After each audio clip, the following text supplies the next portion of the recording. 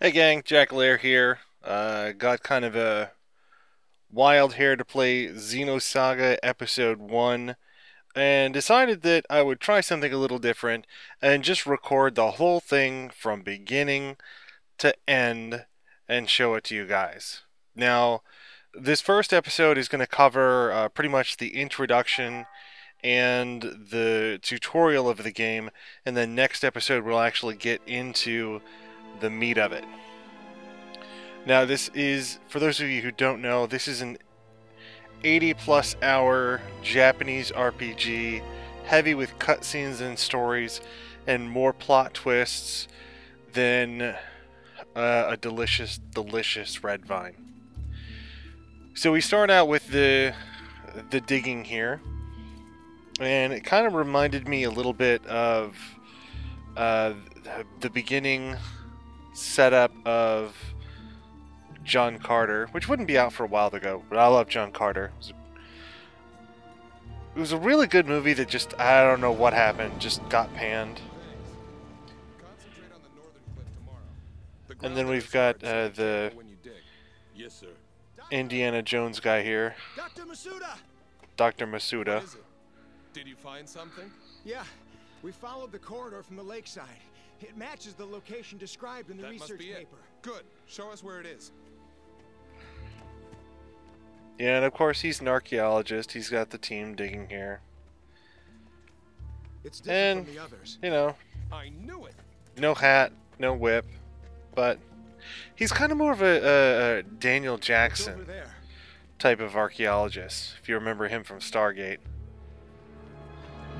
Very nerdy, wearing the beanie.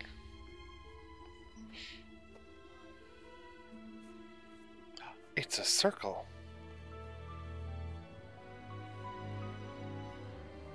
This must be. Now, okay, so of course he has the thing that fits in there, because why not? And you may be wondering to yourself, what does this have to do with anything? Well, the answer is I have no clue. I'm far enough in the game to kind of know what's going on with a few of the main characters, and far enough to know that I don't know what's going on with most of the characters. But of course, as is wont to happen when you find a gap in an ancient ruin and you have the key to put it in, it causes an earthquake. I want to see the one that, you know, you put the thing in and then out springs, I don't know, gumdrops or Snickers. That would be cool. But no, always giant things bursting out of the ocean.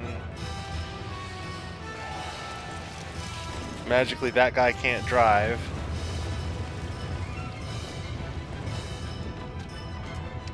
But I gotta say, I was actually fairly impressed going back to the graphics, because I know that when you go back to some games, the graphics just look like total crap. And this game actually looks pretty good. Like, with a little bit of work, they could pop this on PS3, and I would think it was a poor PS3 game, but I would still believe it was a PS3 game or Xbox or whatever.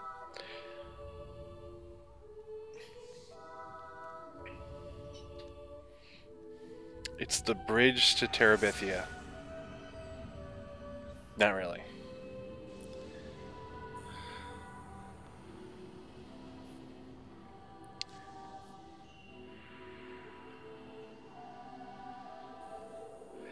And this is the part where I think 2001. It's full of stars.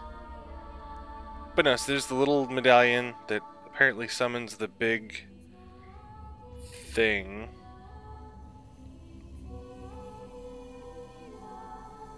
And then it shoots this light.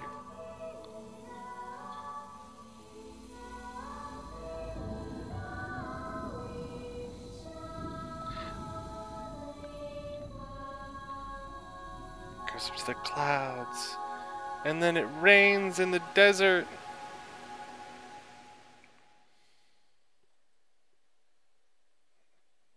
And then we skip to 4,000 years later. And I still have no clue what that intro had to do with any of the rest of this game. That, and I don't know what the subtitle means. I probably should have looked it up. But there are the two main characters, or the two main characters so far. Wink, wink. Cosmos and Xion. Xion? I can't say it right. My emphasis is on the wrong syllable.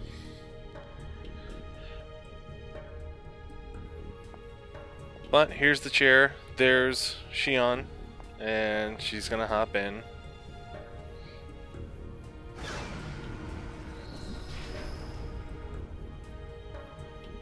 And she's got her team there. And at first I had no clue what was actually going on. And I still kinda don't. As near as I can figure it is that we're about to go inside a simulation. I have no clue what that thing is about. That's the big block from the opening. From what I can tell, it does stuff.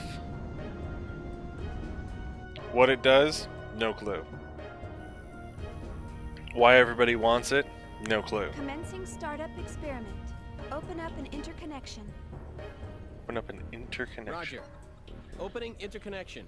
Connecting with dummy protocol. A-line protocol zone secured. Opening cage partition. 60 seconds to release. Beginning countdown. 57, 56, 55, 54, 53. Why don't they just have the computer read that off? Never understood that. Alright, so those things are going to get that. And then it'll keep cutting back and forth to that.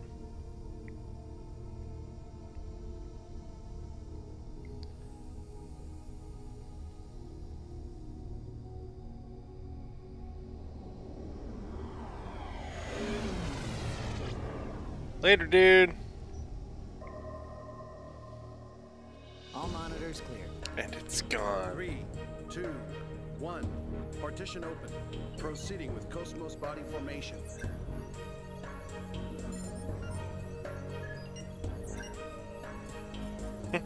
They're pointing at her Body nipples. formation complete. Commencing Penfield mapping.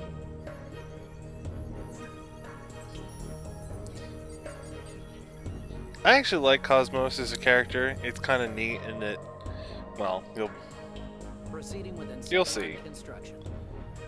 it just takes a while to get there. Percentage at 76, 77, 78. Encephalon construction complete. There's noise appearing in the temporal lobe. What's the problem? It's on the left side of the temporal lobe. I'm showing slight stimulation of the synapses in section 818. It's within permissible bounds. Yeah. So, blah blah blah blah. Yappy yappy No. yappy. Let's keep going. Just stick to the menu. I'll try for a direct approach. Back me up. Roger. Launching Nataraja connection system.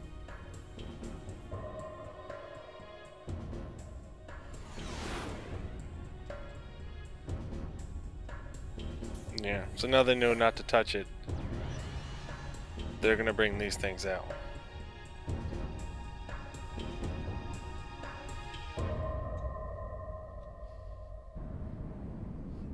And of course, we're gonna bring it on board. Because when people touch it, it disappears. So, or they disappear rather.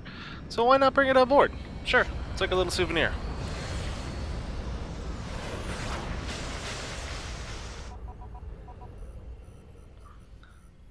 Ye shall Password be as accepted. gods. Commencing Nataraja boot up sequence. I love that effect. I know that it's used in everything, but it's just cool.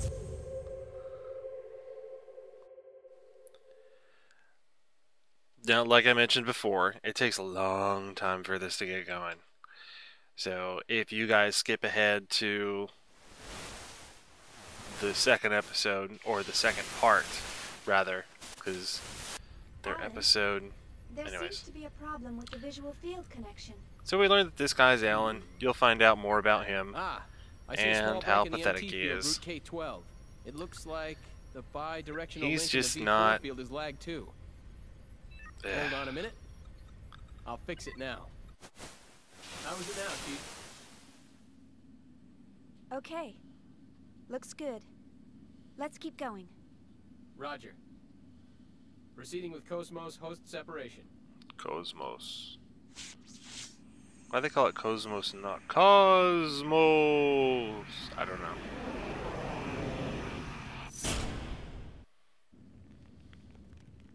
Morning, Cosmos.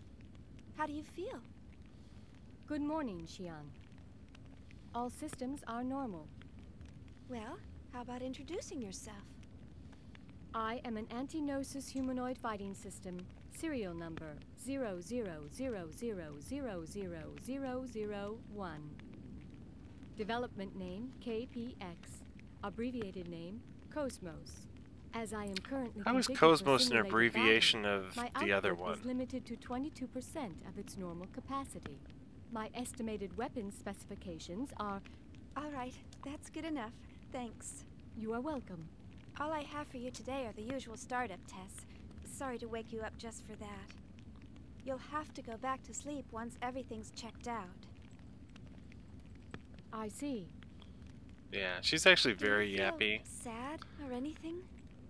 A predetermined set of emotions has been hard-coded into my emotion module to better facilitate... Yeah, they yapped like interactions this with for a humans. while. In order to better facilitate a relationship with you... As near as I can chief figure engineer it, Xian Cosmos Kozuki of the is Cosmos Project, Vector an Interface android of First some R&D kind, division, and I will they emit didn't an give expression her such as sadness only when that response is deemed necessary. very much emotion. However, They didn't give the her much in the emotion way of module my personality, program has period. determined that this I is mean, not she's kind of necessary awesome, at this she's time. threatening.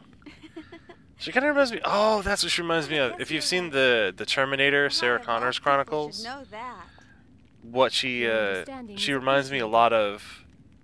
But you know, who was Cosmos, it? Summer Glau I've got was in that? mixed feelings And about all this. because she's like super awesome and Of kicks course, a I'm whole lot of happy butt. that you're awake. But the fact that you'll go But back she's to not sleep all makes that me a bit sad. attached to On the anything other really. hand, the next time you wake up, it may be a time of much bloodshed. So deep down inside, I hope that day never comes. Yeah, so you might have remembered that she referred to herself as an anti-Gnosis Understand? fighting machine. The algorithms And I have been programmed Gnosis with do not are support the bad comprehension guys. of illogical human thought. Well, I hope you'll be able to So essentially the understand someday. way that it works I will do my best. is that the Gnosis are the All bad right, guys. Cosmos, shall we get Or started? maybe they are. Colin, Like I said, let's pick up from process this 277 is so where we last confusing. left off. We'll see those a little later. Placing target drones in the encephalon. The drones are set to random movement and enemy ambush. How about a test run before the mission, Chief? Sure, let's do that. Did you get that, Cosmos? Affirmative.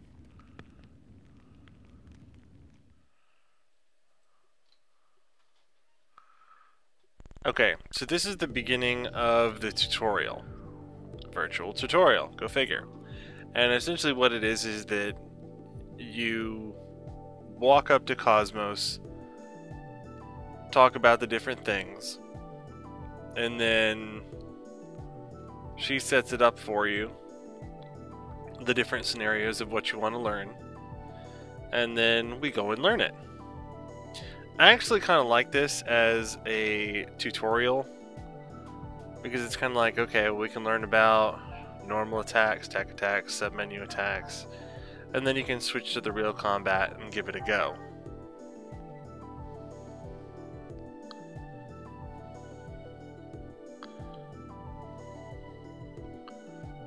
So yeah, I started with like, let's do real combat, and then it was like, oh, we'll transport you right back, so we're done. I'm like, whoa, whoa, whoa, whoa, whoa, whoa. I have no clue what I'm doing. I came into this game completely blind, not knowing anything about it. And Target locked on. just decided, I like the weird arm thing that she's got.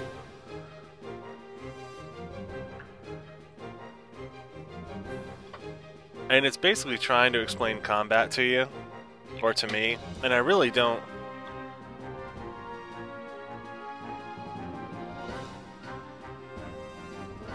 I still really don't quite have a grasp on it.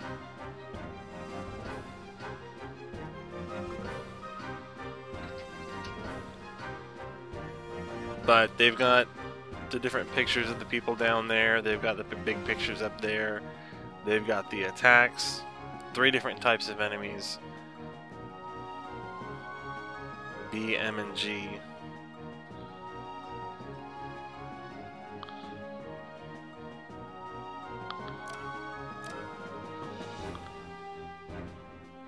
So yeah, see the little B over the side.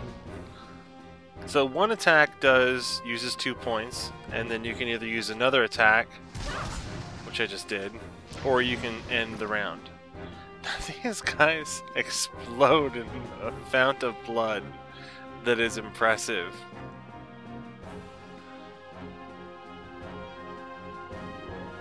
Yeah, so basically your square is going to be your punch, kick, sword, and then the triangle is going to be your magic type or zappy shooty thing. Clear. And at the end of battle, one of them says some random little quippy phrase. Usually it's annoying. Like I think at one point, Shion will ask if all the data... Yeah, and for some reason there's actually an in-game thing to where when you come out of being attacked, your body flashes. Called the body flashing phenomenon. Sorry about that, Yon. I'm recording this really late, but I wanted to get it done. So basically what this is going to do is it's going to talk to you about tech attacks. And this actually becomes really important kind of towards the midpoint of the game. Because what it is that, like I said, every attack uses 2 points, or at least most of them do. And what you can do is you can actually do one of 2 things to carry those over. Is that, I don't know what menu system I'm in, but you can do guard, which I just came on, and the guard will take up 2 points, but it'll lower damage. So the next round you have 6 points and can use your super awesome thing. Or what you can do is just do 1 attack and then exit.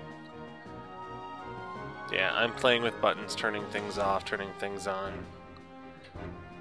The boost, it explains later, but that is basically you fill up the boost meter at the top, and you can actually skip rounds into combat, which is kind of cool. So basically the more... See, it filled up a little bit of red up there, a little bit more. Defeat this enemy with a tech attack. Da da da. There, see, guarding is another effective method. So you can also do the FG shot, which is something different, but then it actually has ammo in it.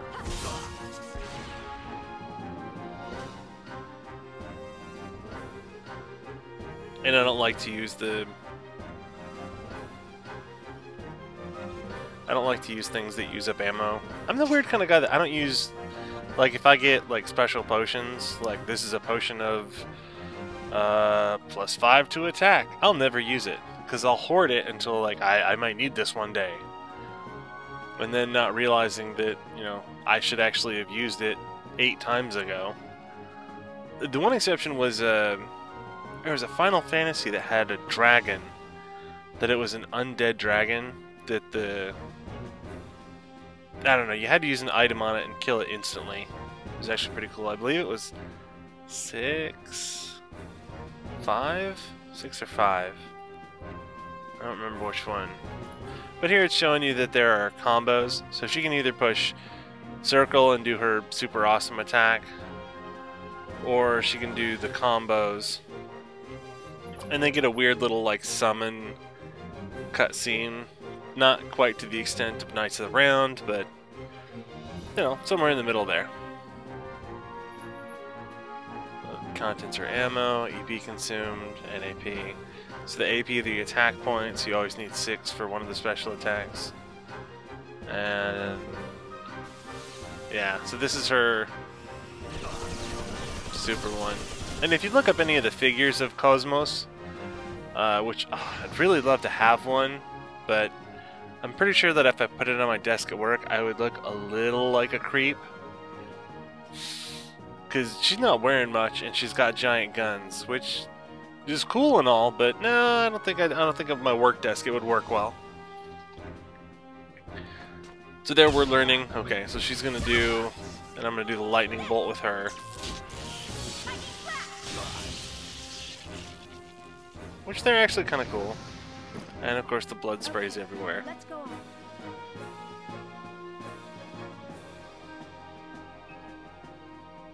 Get a little bit of experience. The experience screen, and it keeps track of your time, which is very annoying. I still have no clue what the money's for. I'm 4 or 5 hours in the game at this point. Still never came across the money. Submenus. Oh yeah, it's gonna go through the different submenus because nothing's, you know, it's not called like, hey, these are items and these are such and such. So there's Ether, and you'll see more about these later on in later videos, just because right now I really didn't have a lot, so there wasn't any point.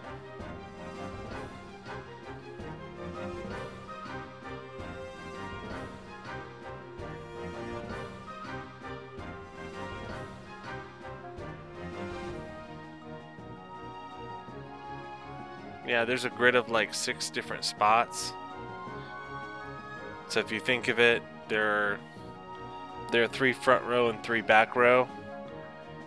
So it's not like, once again comparing it to Final Fantasy, where you just shift back and forth between the front and the back row. You can actually position yourself in the front or the back row. And that becomes a little more important later on when you get more characters, and especially when you start using the AGWS, the anti-something weapon system, anti-gnosis weapon system. Which, as you'll see later in the game, really doesn't do anything to them.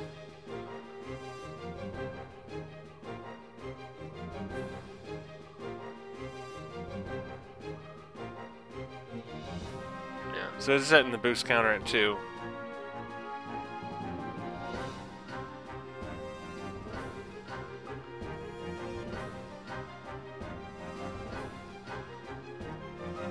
So you can boost the characters. Yeah. So you basically hold the trigger, push the button, and then it boosts that character.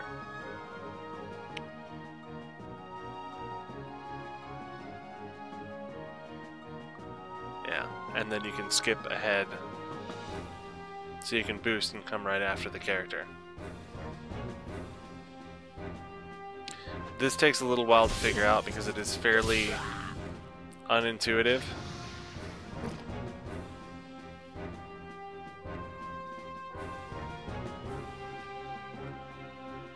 Oh, the little roulette wheel thing. Yeah. It's kind of cool. I don't really care for it because it doesn't really change my... Maybe at high level play, it'll have more of an effect, but right now it's just, you know, I have to kill the person on the other side. There's nothing I can do about that. I have to use my attacks. Now I'm sure later on you can kind of be like, okay, well I'm gonna use this light attack, and then if I do this heavy attack later, then I'll get the crit, and then special points. Yeah. It's got... This is screwy. So it's got E points, ether points. It's got skill points. E points you spend for new ether. Skill points you spend for new skills. Tech points you spend for new skill.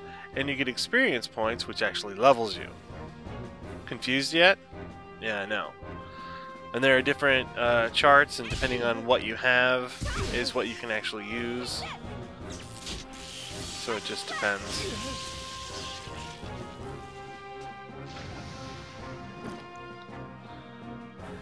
And they explode in a fount of blood. Yeah, see, I'm still trying to figure out how to do the boost thing. There. I figured it out. I got it. I'm hip. I'm with it. Not really. But yeah, so this is basically how it goes. And there. So we're... One of Miyuki's inventions would come in handy. Yeah. You'll find out who Miyuki is later too, by the way. So... By the way, I love that noise. I want that as like my text noise. Just that little... However you make that noise. But, so now we're going to go to real combat. And actually get... Without all the tutorial stuff, we're actually going to do some real combat. And then we actually get to start the game. I know, right? Yes, we're still in the tutorial, folks. We'll be in the tutorial for most of next episode too, now that I think about it. Well, not really the tutorial. We'll actually get to play some of the game, which is weird, but... Excuse me. So we actually fall down this weird psychedelic hole, and now there are two little dudes, and... the weird little bug thing. Or droid. Target locked on. Commencing combat mode. Commencing combat mode.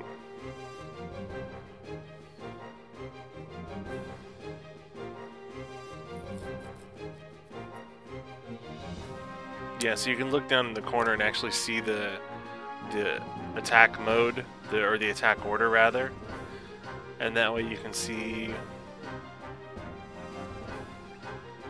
which one you can defeat first, and then go on from there.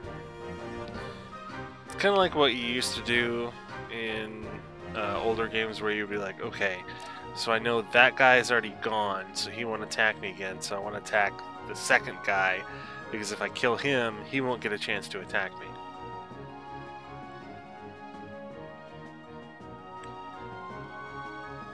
And basically there is a weird sort of B biotype, M mech type, G gnosis type.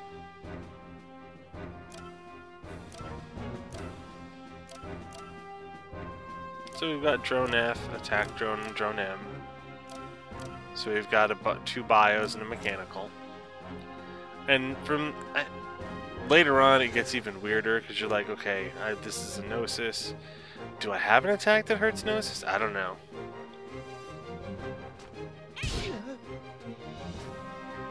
Yeah, so I like to do the power ones. So I'm basically going to do a lot of the first attack.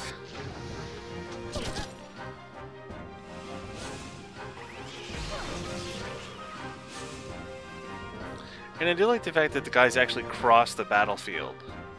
I'm still used to most of them where the people just swing their sword or whatever, and nothing really happens.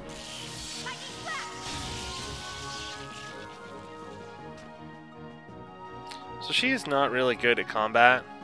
I mean, I don't know what she's good at. And this is kind of cool. Charging. Our cannon. Yeah. Because we all know that arm cannons are good, right? Mega Man taught us that. And we've got one lonely guy left. And pretty much gonna decimate him.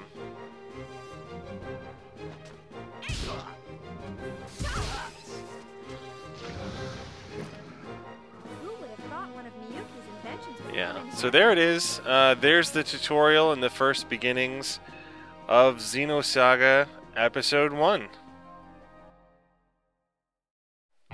Thank you very much for watching. Part 2 will be up next week, February 13th, 2012.